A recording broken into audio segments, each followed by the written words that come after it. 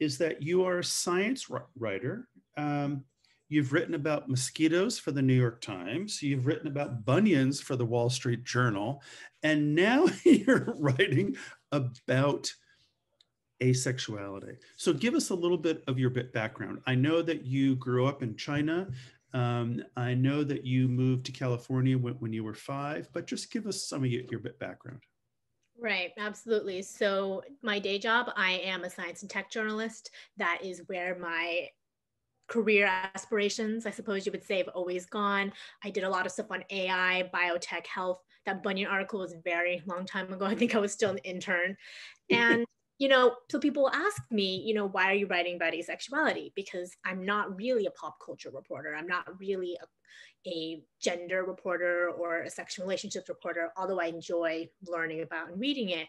And always for me, it was like, it felt necessary. I identify as ace. And around the time when I was understanding what asexuality was, it felt like there were so few resources, and that the resources that there were, you had to go looking for them. It wasn't something that you could just find the way you could find so many other types of resources, even in the area of sexual health or sexuality.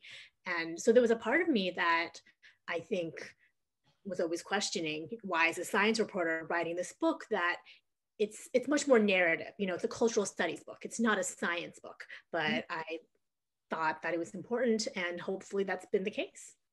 Well, but also, I mean, not to underplay your part here, but the thing is that it is a very well-researched book, and it is a very well-written book, and it's also importantly a very well-reasoned book, in the sense that you lay these things out. And what you just mentioned, and I appreciated a lot in the book, is that pop culture does come out a lot in the book.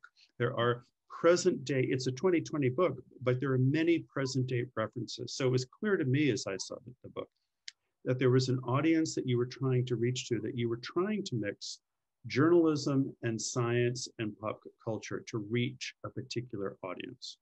Right. It really felt like there were two different audiences for the book. One audience were people who already know about asexuality and identify as ace, and who haven't had a reported book about asexuality before. This is the first one that has all of these stories from, people's lives. And the other one is people who aren't ace, who are allo, but who I think would still gain something from the ace lens. I think so much of the theme of the book isn't just this is what it's like to be ace, which is valuable in its own right, but it's also the ace lens is a way of looking at the world that I think can help people see it more clearly, just like the queer lens is a way of looking at the world that can help people see it more clearly. Even if you are straight, I think there's so much to gain by questioning heteronormativity. And I think that's kind of a parallel that we see when it comes to ace discussion. So let's back up a hair here to try to get our audience up to speed, because speaking from myself, the terms ace and allo were new terms to me. So define those terms for the audience. Right. So asexual, it's someone who doesn't experience sexual attraction. And allo is basically someone who's not ace. So if you're not ace, then you would be allo. And I think the really tricky thing is that even people who've heard the term ace or the term asexual, they think they know what it means. I start off the book by talking about how I heard the term when I was 14, and I thought I knew what it meant, not experiencing sexual attraction. And it took 10 years and 2 relationships for that to be true, because it really calls into question all of these little discussions, like what exactly is sexual attraction? And many people are asexual, but they are not sex repulsed. So there are people who are ace and they don't know it. They desire sex for emotional reasons, but because emotional reasons and physical reasons can be so closely interlinked, it can be really hard to separate out those threads. And so it's been interesting since I published the book. So many people have reached out and been like, I thought I knew what asexuality meant. I thought that I was an ace, but I've never seen it treated this way before, presented this way before. And now I'm questioning what if I am ace, which is interesting and gratifying to hear. Yeah, and of course, the relevancy to an LGBTQ community is the fact that we all get to make these decisions about our sexuality. And of course, that's one of the things which is really very powerful about what you bring out in the book. And I was looking at it through a particular lens, in the sense, is this book about gay people? Is it about straight people? And sort of where's the intersectionality between those, between what Angela's saying here and what she's bringing out there? And I sort of found there were no bright lines between any of that stuff. And in a beautiful way, it was a very accepting way of other people out there. Yeah, and I think the book, it centers ace people.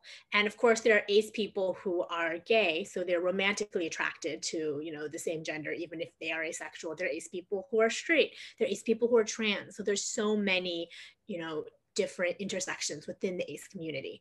I think also when you're talking about ace community, ace discourse, there's so many other factors that you have to think about, and you have to walk this fine line between arguing, aces are valid, there's nothing wrong with being ace, and at the same time acknowledging, of course, sex negativity exists, of course homophobia exists, when people are always, not people, Sexism when exists. sexism exists, transphobia exists. So, asexuality is valid, but sexual control, is so common that I think that those two strands can often intersect and make it hard for people to claim their own asexuality. People always think, am I ace, or am I repressed by the patriarchy? Am I ace, or is this internalized homophobia or external homophobia? And all of those, and that can be hard to untangle.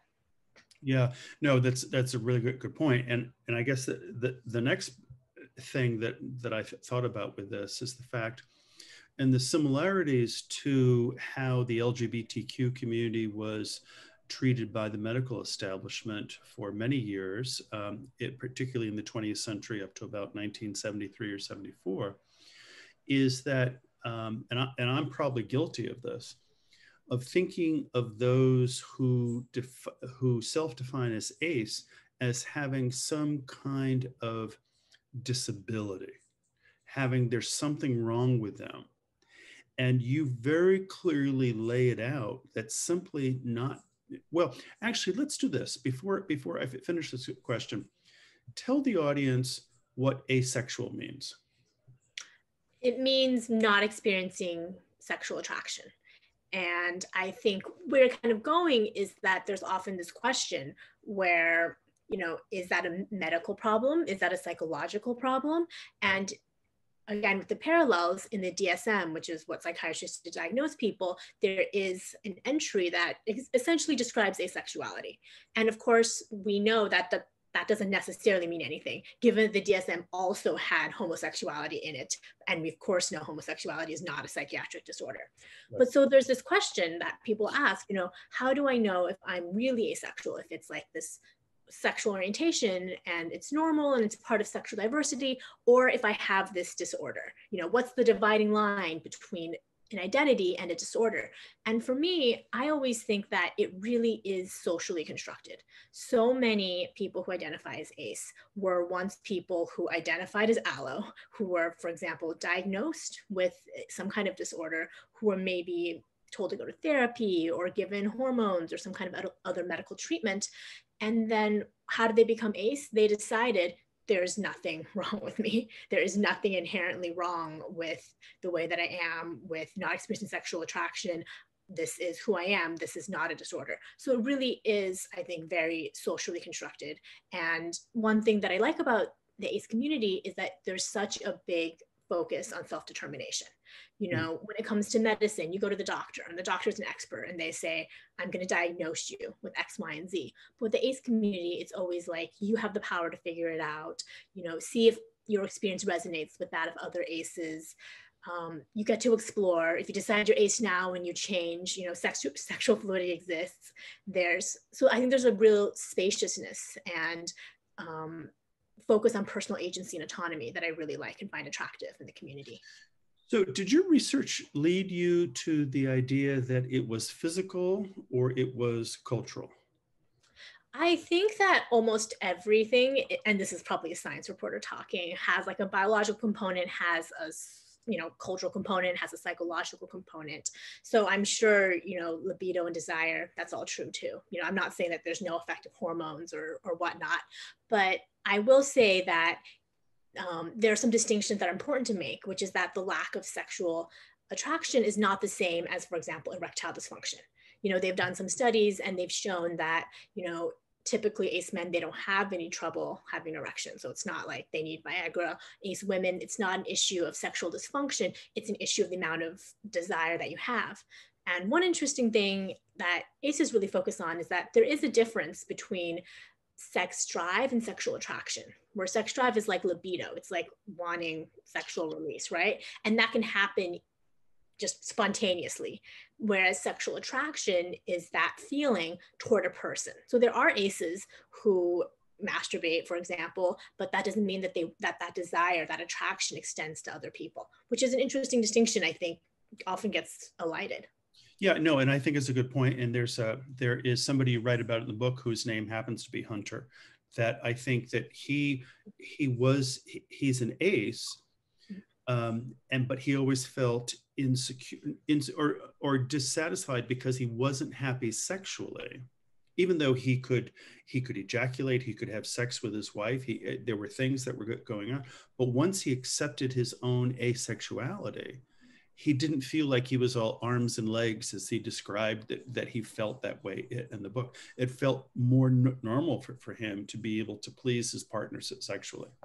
Right, exactly. He said the problem was never that he hated sex. It's that, he grew up in a religious environment, which I think most of us associate with, purity culture, right? But he says that growing up, there was this message that, even though sex is supposed to be, monogamous, and within marriage, like once you get there, it's supposed to be great. So what was wrong wasn't whatever the actual experience was. It was how different the experience was for him versus everyone telling him, this is amazing. Why don't you love it? This is the center of life.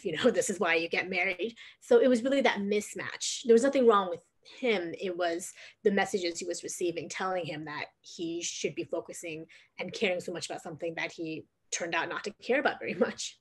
Yeah, and the thing that's really beautiful about the way you've laid this out is the idea that ultimately he found a spot to feel it was okay for him to be able to understand that he was an ace. He could still enjoy sex, or what I felt was that he actually enjoyed more the fact he was able to please his partner.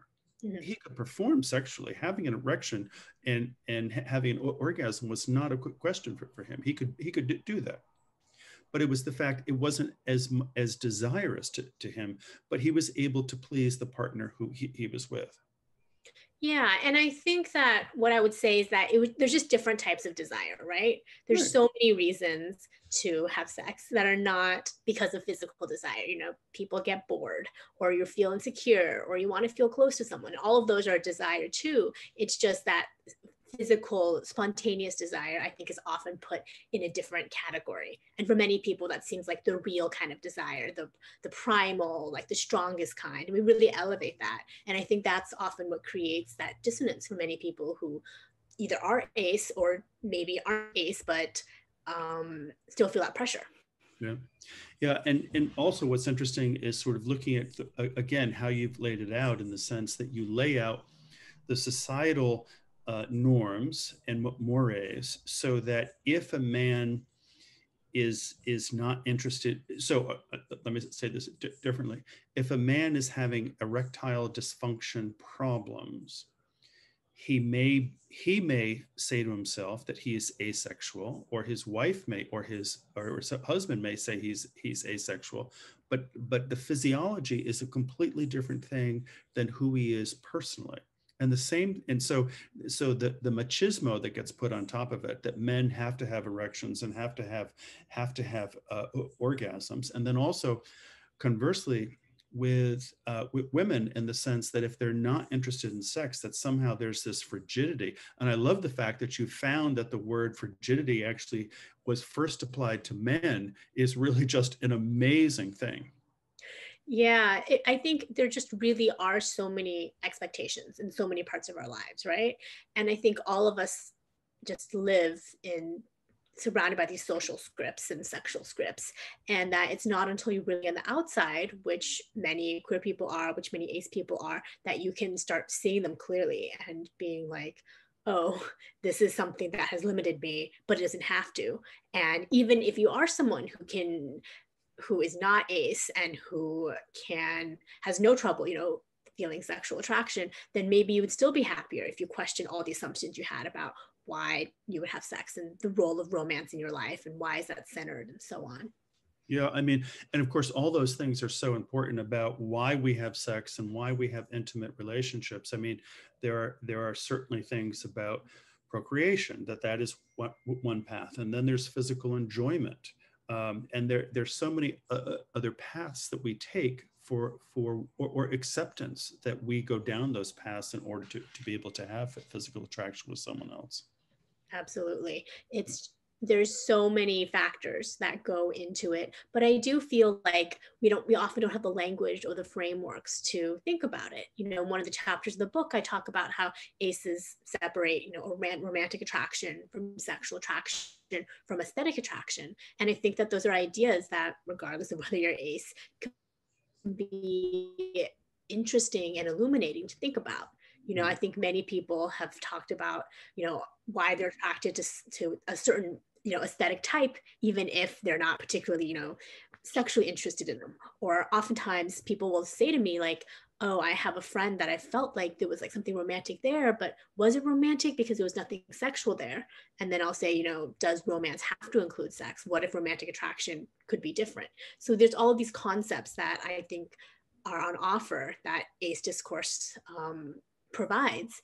And I think that having that makes it so much easier to think about the state of the world, because I think we are limited by language and we are limited by what we can Google. And if you don't know the keywords to Google, then there's so much knowledge that is hard to access. Yeah, no, and that's a very good point about our romantic notions about that as well too, because I think that's a large part of it. Well, you've promised to read a few things from the book, and one of the first things that we talked about was a chapter on page 171 called Anna. And if you have that close by, I would love to have you share this portion of the book with our audience. Yes, I would. So I want to talk a little bit about why I chose this. So the book has a lot of different reported stories from, different types of ACEs. And this is actually the very last one. And I chose it because I feel like asexuality is not new. People who've identified as ace have been around for a very long time. The ACE movement is fairly new, and a lot of it was really tied to the internet. The internet really brought people together, as is the case for many social movements, and gave it visibility. And that's great. But on the other hand, I think that what happens sometimes is that asexuality is denigrated as something that's, about on the internet, something that's for young people, something that's not serious. And so Anna in the story is in her 50s. And I thought it would be interesting to talk a little bit about, this illuminates her experience as someone who, oh, sorry, did you? Yeah, no, but before you start reading it, it is a question that I just wanted to ask because you just touched on it. It seemed to me from the research that you put out there that this point about this being a 21st century, the ACE phenomenon, if you want to call it that, being a web-based, internet-based 21st century, and really at the very beginning of the 21st century. I think you make reference to either a Yahoo group or MySpace group, or some of those very early groups that were there. But again, before you do this reading, just give our audience a little bit of context about what it was like that created this resurgence in self-identifying as ACE and sort of helped bring a community together. Right, absolutely. So to the first point, the idea that ACEs have always been around, I like to talk about Alfred Kinsey. He created the Kinsey scale. And when he was doing those interviews, he came across people who we would today call as ACE, people who essentially did not experience sexual attraction. But they just didn't really fit his data, because his data was about, bisexual, homosexual, heterosexual. And so he just marked them group X. And so really this group was just kind of ignored. And so then in the, the early 2000s, people started coming together to discuss these topics. There was Haven for the Human Amoeba, which I think was a Yahoo listserv, again, which dates it, Yahoo, who does those listservs now, and people congregated on that. Then there was AVEN, the Asexuality Visibility and Education Network, which began in, I believe, 2001, and that became kind of a flashpoint. There were also early communities, and I think it was there that people who had these experiences and would have had them probably regardless, were able to find other people who had the experiences and talk about what did it mean. That's where having these discussions. What is definition of asexual? And if you are not celibate, can you still be asexual? And the answer is yes. And there's been a lot of activism around that, around the DSM, around representation. But really, the internet did help facilitate that, and I think was responsible for much of the early ACE movement in the early 2000s. Yeah, I think that's an important point for people to realize that, again, exactly as you've said here, asexuals have been around since man and women have been around.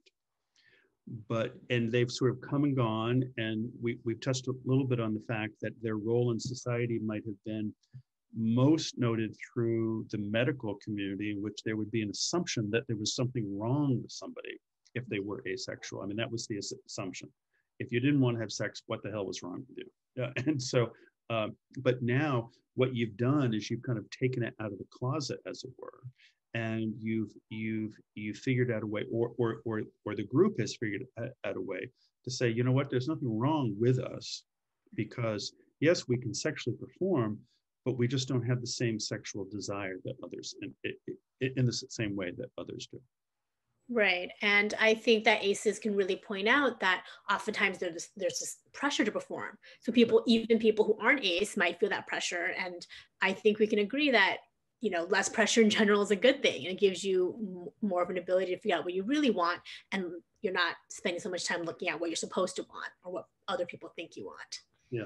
Okay, I'm sorry. So that was a diversion from Anna. So take a sip of water if you have one there, and then let's do a reading from Anna.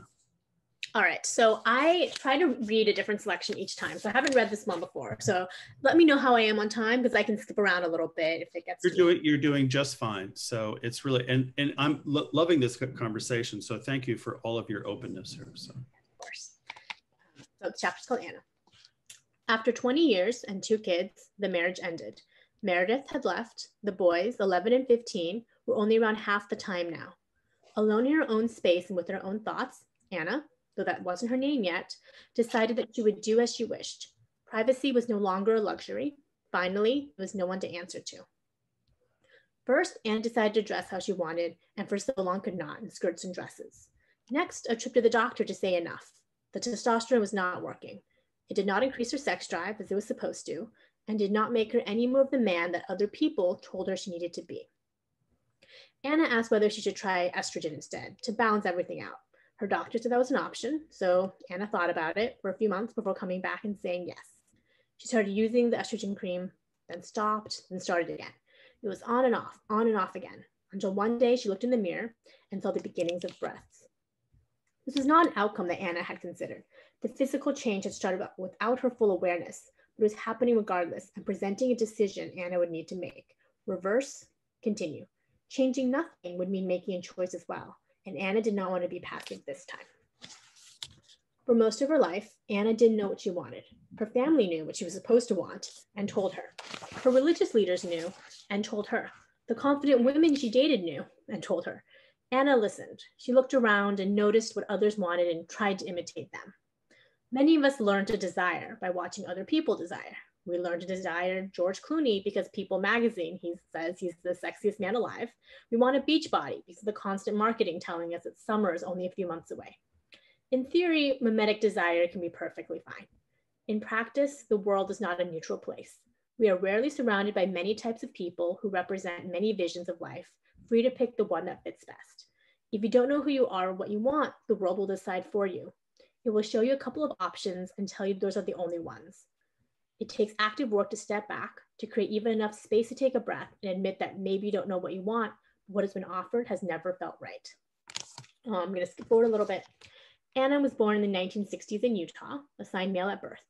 The granddaughter of a sheep rancher, she had a proper Mormon family and was expected to be a proper Mormon boy. Instead, she was sensitive and anxious, the target of a father who would scrutinize her and then criticize her for crying. Mormon children were separated by sex from a young age, with the boys preparing for the eventual missions and going to Sunday meetings to learn to lead the woman and the family. Girls practiced for weddings and learned how to keep house. It was clear where Anna should fit, but by age 4, she was already asking herself where she might want to fit. There was hardly a decision in her power to make.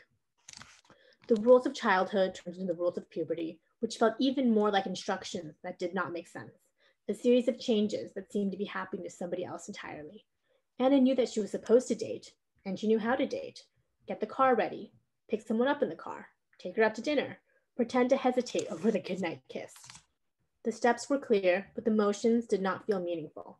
The car and date and kiss never seemed to bring Anna closer to the type of bond she wanted. Looking back, I can see that the girls were assuming that there was a sexual desire coming toward them, from me, that they had to protect themselves against, she says. No such urge in her existed, at least not for bodies and touching. For her classmates, the carefully choreographed moves may have helped them reach a wished-for goal. Not so for Anna. She stopped dating altogether. Senior year of high school, Anna took a sociology class at a local college with a professor who's a bit of a perv. For the final assignment, the students were required to write about their personal fantasies of social deviance. Hoping to avoid the professor's voyeurism without failing the class, Anna decided to write about the deviant fantasy of celibacy. Her solution was clever, but it was not a lie. She did fantasize about a world without sexual intensity and sexual surveillance, where she didn't have to meet with bishops who asked whether she masturbated and questioned her about other sexual inclinations. The lascivious jokiness of, "we know what you want," felt uncomfortable when she knew she didn't want it at all. A celibate life represented a form of freedom. Being a monk would be a dream, though Anna didn't exactly understand what a monk was since no such thing existed in Mormonism.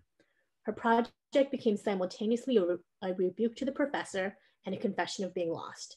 She did not want what she was supposed to want. She had not copied others well enough. Anna was not a proper Mormon man, and she needed to get out. All right. And then she goes to Swarthmore. I'm just going to skip that point. Ruth from California attached herself to Anna freshman year. Unafraid of being forceful and sure of what she wanted, Ruth was comfortable telling Anna how to have a relationship and comfortable telling Anna when it was time to have sex. That Anna was terrified didn't matter until it did. The first time, Anna broke down. She left the room immediately and walked for hours in the neighborhoods around campus and beyond. The physical sensations had been overwhelming, and they didn't connect to a place of wanting. That breakup was just for so many reasons, but the deepest place of it was, this didn't make sense to me, Anna says. I didn't understand this experience, and I was doing something without an anchoring place in me that I wanted. I didn't feel a sense of self around sexuality, and I went into a panic attack, and I couldn't make sense of what was going on. The sensations were happening to her with no narrative, no structure or container that helped the bodily experience mean anything. The instructions were gone. The next part, I'll talk a little bit about how she meets her then wife, Meredith. And Anna says, there was so much that was powerful and strong and good about the relationship. We really connected on a deep level. We fell hard for one another, and if it weren't for the sex part, we might still be together, honestly. But sex was the problem from the beginning, apparent even early on. Once, Meredith had said that everything, no matter what, was actually about sex. Anna was shocked. What are you talking about? She said. No, it's not. Meredith was shocked in return, and she asked Anna what she meant and how she could not see that sex was everywhere. To her, the presence suffused the world. It was a vital energy that helped everything else make sense. To Anna, nothing was about sex. As a therapist, she was intellectually interested in it. She enjoyed talking about it, but personally, she did not feel the presence anywhere at all.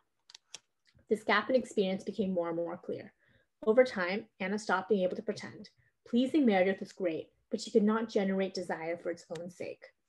I struggled with that a lot because I was still trying to manufacture it, and it was woven into masculinity and gender, she says. I was trying to create the masculine sexual self that I thought I was supposed to be. I could have sex, but she didn't feel me desiring her, and that was a place of deep identity. Couple therapy, individual therapy. The therapist supported Anna taking testosterone and told her to work harder to rise to the level of the desire of the other person, even though Anna had spent her entire life doing that and had experienced so much direct pain and harm from it. The two decided to try an open relationship, but Meredith became afraid when Anna began dating a close friend, and Anna realized that she was not free to do what she truly wanted, which wasn't to have recreational sex, but to love other people. Soon, they were sleeping in separate rooms. Finally, Anna, looking through the mail one day, found a notice about a new bank account Meredith had opened. She thought, oh my God, what is happening? Meredith said, I don't want to be in this relationship anymore. The last part. I would have stayed in it, says Anna. I don't like saying that about myself, but I would have. That's just how I'm wired. I would have kept paying the cost I was paying in order to keep things together. But Meredith didn't stay.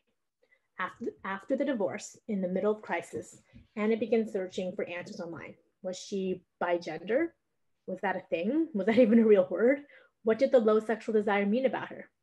During one of these searches, she found AVEN, that's the Asexuality Visibility and Education Network, and read and wept. It was like, oh, the shift from this weird thing in my experience, a way that I'm weird and broken in the world, to thinking this might be something I can share with other people in a constructive way, she says. There was this sorrow that I'd had to be alone all this time without having this name, this identity, this community. There was a sense of loss woven into it. Finding asexuality was all mixed together with exploring gender. Anna began wearing skirts in the house, started taking estrogen.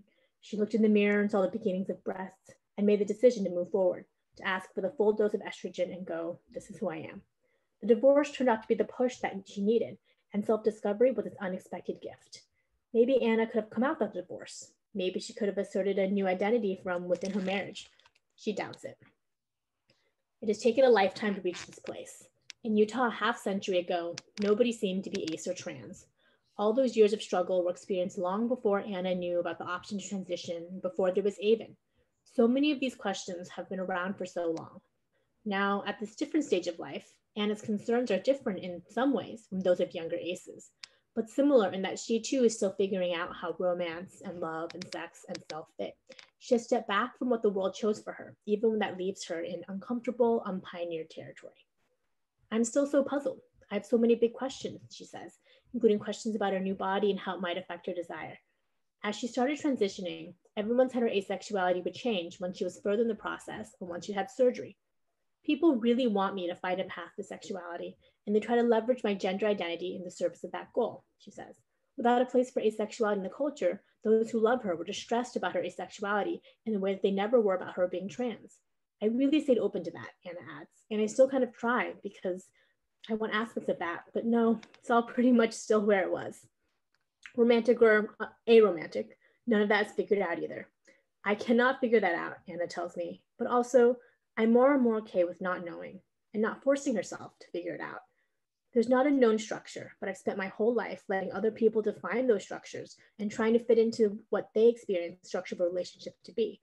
It's better to accept the questions without demanding answers, to exist in the open-ended lived experience of the moment, one where she can just be. So that was the first selection. Well, it is such an incredibly powerful story. You were so lucky. How did you meet Anna? Off the top of my head, I can't remember. I definitely met her online. To this day, we haven't met in person, though we've spoken a lot on the phone, and we keep joking after the pandemic, we'll meet up and have a drink. But definitely, I think it was probably through a friend of a friend online, but I can't quite remember. What I found so powerful when I read that story or that experience was simply how there was an individual who was searching and trying to find a personal experience that would make them whole and make them full. And there were all of these other things about gender and sexuality and how much sex you have that had gotten into that individual's way. And that there was an opportunity, they found an opportunity to find a path, and how powerful it was for them to find that path. Right, absolutely. And I think it really speaks to how important, all the activism that's happened since Anna was a child is, like she said, when she was growing up, even from the age of 4, she was starting to question her gender identity. She, as a teen, she probably today would have had a much easier time recognizing herself as ace. And so I think it's so important that now it's hopefully much easier for many people to acknowledge that. I also think what's interesting about the book as well too is that you use the opportunity of being asexual to create a sexual book. there's a lot of discussion about sex in this book, and I don't think you can talk about asexuality without talking about sexuality. And so you mix the, it's like you can't talk about light without talking about dark, or night without talking about day. It's not that either one is better than the other, but you have to have something, you have to have some context to put this into. Absolutely. And, people, when I'm interviewed, sometimes will say, like, oh, do you think that, the ace community is past sexuality, whatever that means? First of all, I don't know what that means. But second of all, no, because we're still defining ourselves as not experiencing some elements of sexuality, right? I think that the ace community in many ways is a reaction to sexual pressure that exists, again, with the acknowledgement that, sex negativity is also there. And also the fact that for many people, if you don't experience sexual attraction, you're just seen as broken. One person I interviewed had this great quote where she said something like, if I had it my way, my life would not involve a lot of talking about asexuality. I'm not a non-crafter. It's just that, no one ever asks me, why don't you love crafts? The only reason I'm vocal about my asexuality, I'm an asexual activist, is because people have a problem with it. Yeah.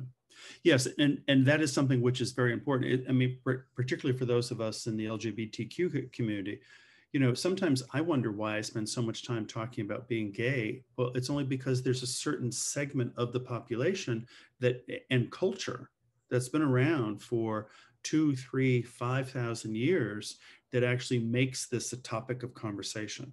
Imagine if it weren't. Heterosexuality is not a topic of conversation. Exactly. I totally feel that. And, a lot of times aces will say, we just want to stop being asked why we don't do something, like I want it to be neutral in the same way that, heterosexuality is neutral, instead of always being asked to justify, or, are you really this, or did something cause you to be this? There really is such a double standard. And again, that's the bias within this whole story, which is the idea that there must be some defect. There has to be a problem there, and that it's something that we have to fix, which again, to me, sounds like white male patriarchy that wants to somehow come in and control to be able to make something happen like that. That if you don't follow what I want, then there's got to be something wrong with you. Right. And, I keep talking about the complicated kind of social dynamics, because you do have to walk that line, because of course, for instance, women are shamed and there's a sexual double standard for women. So of course, I think in many cases, it is true that women aren't able to explore their sexualities, and in that way that they are repressed. But at the same time, that doesn't mean every woman, that's the case for every woman. Some women just are ace, or some women just have low desire and low libido. So there's always that line where, at the same time, I think there's this long history of white people trying to control the sexualities of people of color. You have to walk that line and see, what is that people expect of me? Why is that? Where are the power dynamics working here? But also at the end of the day, if I'm ace, that's totally fine too. And I shouldn't have to spend all my life worrying that I'm not, and that it's conditional in some way. Just a reminder, everybody, I'm Hunter Ohanian. I'm the director of the Stonewall National Museum and Archives, and my guest tonight is Angela Chen, and we're talking about her book, Ace, what Asexuality Reveals About Desire, Society, and the Meaning of Sex. And so if you've not bought it, please run out to your local bookstore and get a copy of it. Again, this talk is being recorded. And if you have questions, now's a good time to throw them into the chat. You can do that either on Facebook, or you can do it on the Zoom link that we have right now. And hello to all of our friends out there on Facebook. And we'll take those questions up as they come. So switching gears a little bit here, we talked about you, Angela, a little bit in the beginning and your background, and but also what I found very intriguing about this is that as a journalist and a science writer, this book is very much a personal journey for you, and there's a lot about you in this book. So why? How did it feel? How does it feel today, having it out there? Give the audience some of Angela's story. Yeah, I think the why is that I always knew that it's important to me that a book about the ace community be written by the ace community. You know, like I think in general, it's good for people from a community to be the ones telling that story and speaking for ourselves. And I thought that if that were to be the case, then I think it would be good to include my perspective because it would make me sort of a guide for the reader as they go through. And another reason is because my ace identity and the way that it is expressed is a little different from the kind of more typical ace narrative. So, you know, asexuality has been around, you know, it's been in the media, you know, off and on for the past 20 years, but it was always the same kind of story. It was always someone being like, I always knew I was different. I knew that I was not attracted. I knew I didn't, you know, sexually, I knew that I didn't experience sexual attraction. I'm repulsed by sex. And all of that is totally valid and important.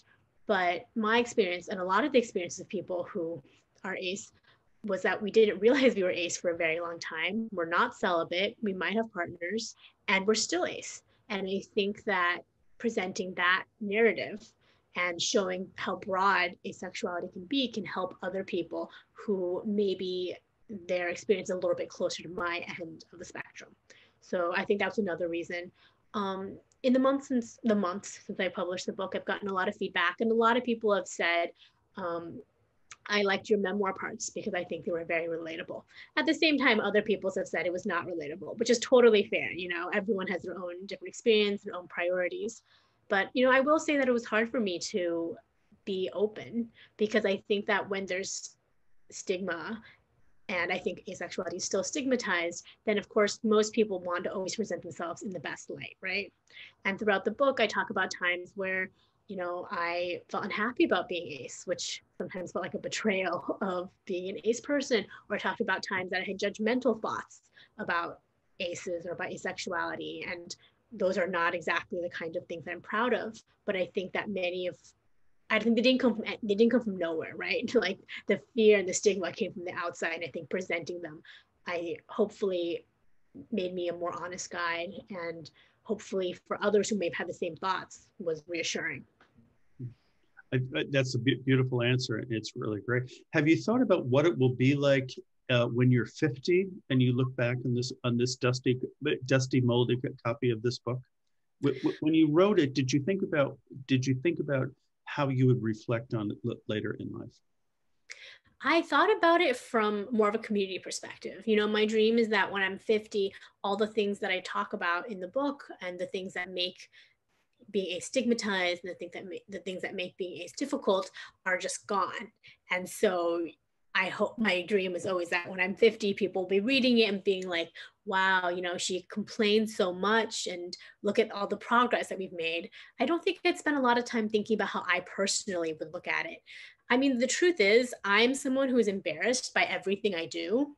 So I'm pretty, you know, it's just, I could be perfect and I would find something embarrassing about it. And so I'm sure that when I'm 50, I'll look back at it with embarrassment, the same way that I now look back at my blog post from when I was 15 with embarrassment. So I think that's a fair bet to make, knowing my own personality. And you can blame part of that on your very loving and guiding parents that you had as well too. I bet they were good guides in that whole process for you. So let's talk a little bit about ACE and the LGBTQ community and intersectionality there and sort of queerness, because again, you know, those are, when you think about, you know, the world as Venn diagrams and these different ideas, and you think about queerness and you think about LGBTQ, and then we put ACE on top of that whole thing. And we think about intersectionality a lot. We talk about that a lot in the LGBTQ community between race and gender and sexual orientation. Add ACE into that mix, into that stew of those of us that swim within the non-heteronormative world out there. Mix that up a little bit for us. Yeah, to me, ACEs are queer. You know, I think the A in LGBTQIA stands for asexual. I think that's on my jacket copy. I think, though, that within the community, the larger queer LGBT community, that's a discussion that's still happening, you know, because I think that the experiences and the difficulties and the ways of relating are different. And I think there's this question, and I think that aces have this privilege of being invisible in many ways, many ways, usually, of course, there are aces, like I said, who are gay or trans, but if you are a heteromantic ace, then essentially you pass as a straight allo person. But I think that the reason I think that aces are queer is because even if you are asexual and heteromantic, you're still not heterosexual. I think even if you're hetero, you're not heterosexual, and sexual and compulsory sexuality and sexual pressure is all still there. The first long story in the book is about Hunter, who, as you mentioned, who grew up religious, and he is only attracted to women. So he's not, so he doesn't feel homophobia, but he still felt so much shame and so much confusion because of compulsory sexuality. So I definitely think that aces are queer. And I think that increasingly that is accepted and that is discussed. But I also understand that the perspectives are different. And I hope that we can all be together standing against heteronormativity. I'm not against heterosexuality. I'm against heteronormativity. Yeah, I think I absolutely agree. Funny, working in a number of these LGBTQ organizations, and people argue about, is it gay? Is it LGBTQ? Is it queer? And a while ago, I said we should just call it. I was working at the Leslie Lohman Museum in New York at the time, and I just said, let's just call it the Museum of hetero unnormative behavior, and just leave it alone, because it really is that sort of big bucket that all these people could fit in. There is the perfection that we've all been taught, particularly by Western civilization and by Western mores out there, and then there's everybody else, and so we have to find those things as we go. Yeah, absolutely. And I think there's a long ways to go with the ace movement. I think that a lot of people still don't really understand how broad asexuality is, how it can be expressed in so many ways. I think that, and I also think that when it comes to representation, because we start out this discussion talking about pop culture and, asexual and popular culture, I would one day love to see representations of asexuality that aren't about the identity. It's like, I don't want to see a character whose entire arc is that they are a Chinese person. I don't want to see a character whose entire arc, like my personality is not being ace. And so that's another dream I have. Sure. I mean, I want someone to say, I'm a painter, I'm a writer, I'm smart, I'm mean, I'm funny, and oh, by the way, he's gay. Right. You don't want to be defined. And actually, what happens now, and I don't object to it, but I can get tagged at times for having privilege of being white and being male. And so, we don't want the negative or the positive of those things with that. One thing we didn't touch on, although you mentioned a little bit with Hunter, but it made me think about with asexuality, the role of the Catholic Church and the deep-seated tradition within the Catholic Church of living a celibate life, and of monks and nuns and priests for centuries and centuries and centuries, that and even to this present day, of course, that are advised to be, or they have to take vows of celibacy, that by kind of our definition, maybe they're not asexual, but they're not aces, but they choose to live an ace life. Is that fair? And so talk about, and particularly I'm interested in the role of the Catholic Church in propelling that idea into culture. I don't know if I would say they live an ace life. And I think this has to do with definition, right? Because they aren't celibate, they're not having sex. So you could say in a literal way, they're living an asexual life. But I think aces really separate, the behavior, which is celibacy, and the attraction. So many people can be celibate and be allosexual and always be thinking about sexuality and always be relating to things in a sexual manner. And so in that way, even if you are celibate, I don't think you'd be living an ace life. When people because asexuality can be so broad, people sometimes be like, so how can you be ace if you're not celibate? And for me, it's not about how much sex you have. It's about a way of seeing the world, you know, Right. like do you center sexuality and how you engage with others and how you relate to others. But it is interesting to think about the role of celibacy, because I think that when we think about celibate monks, we pretty much assume that they're all aloe. We pretty much assume that there's something that they're repressing or denying, or, you know, pushing away their own sexual attraction to others. And although I'm sure that throughout history, there have been ace monks and, you know, ace nuns and such. So it is interesting to think about that role. I don't know how I feel about the vows of celibacy. So I'm not Catholic, and I'm certainly not an expert in religious tradition, but I have personally always, and you know, of course I can respect if someone wants to make that vow because it makes them feel closer to God, but I personally always think, you know, is that too tough on people?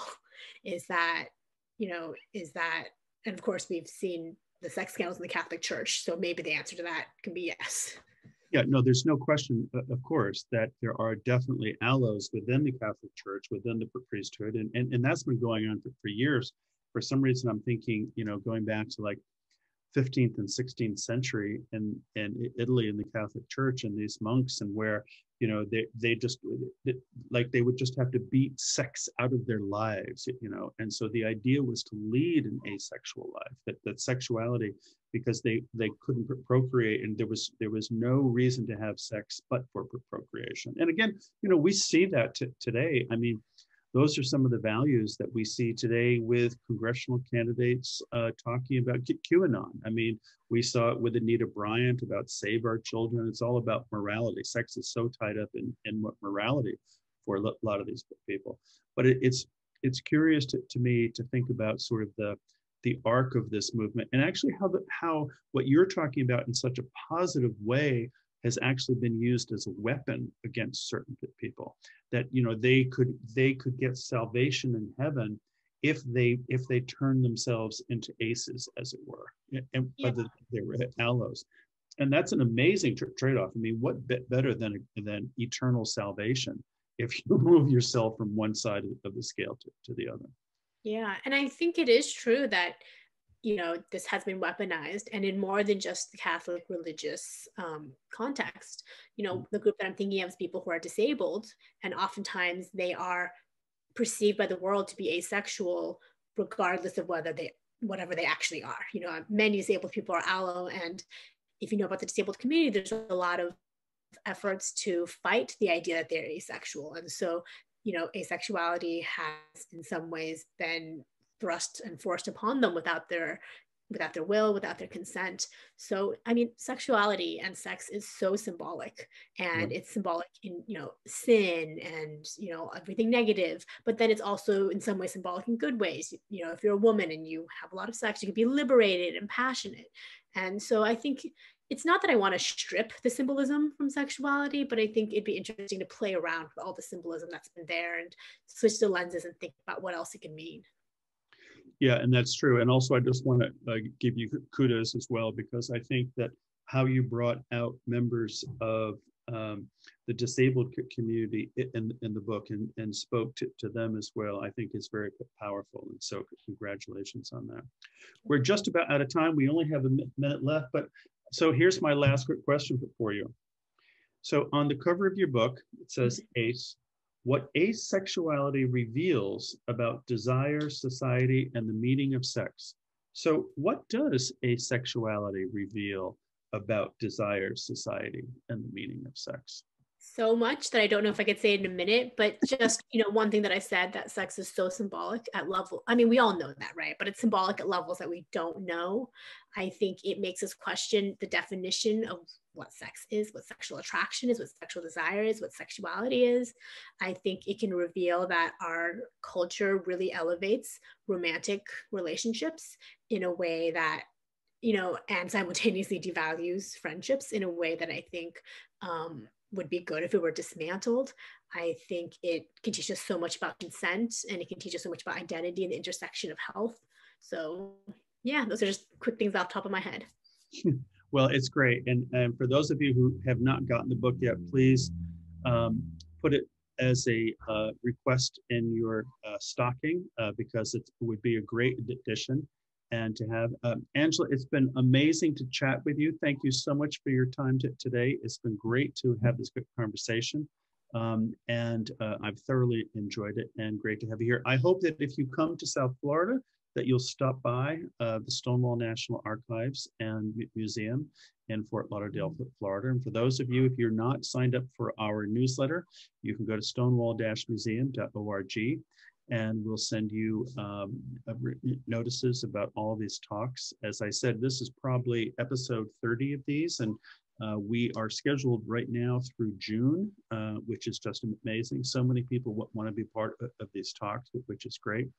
We're not going to do a talk next week, but the week after, we will be doing a taped interview, which I did last week, of the Tom of Finland exhibition at the Galerie Jourdain in Berlin. And our guide will be Misha Granansky, who is the former creative director for Bruno Grimmunder Books.